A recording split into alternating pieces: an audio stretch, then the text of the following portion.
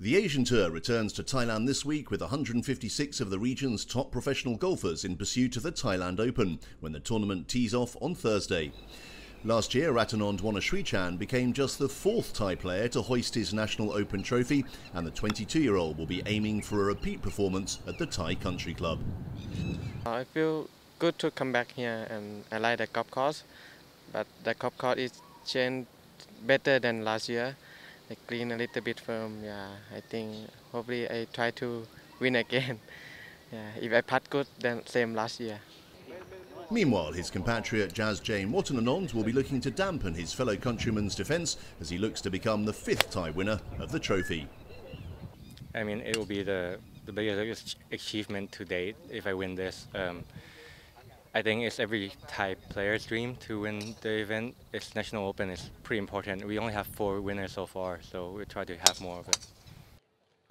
And 9-time Asian Tour winner Gaganjeet Bhullar comes into the week with hopes for double-digit wins at a tournament that he finished second place in last year.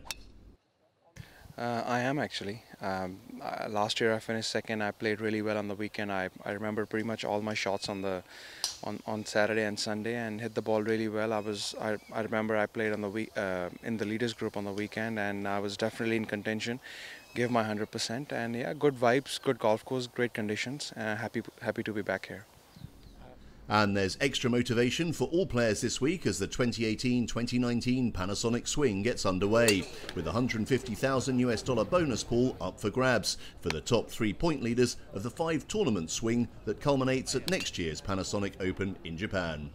Yeah, for sure. Last year, Chief won the Panasonic Swing last year, and I mean, it's gonna be an honor because it's such a long stretch of events combining together. So it will be great to win it.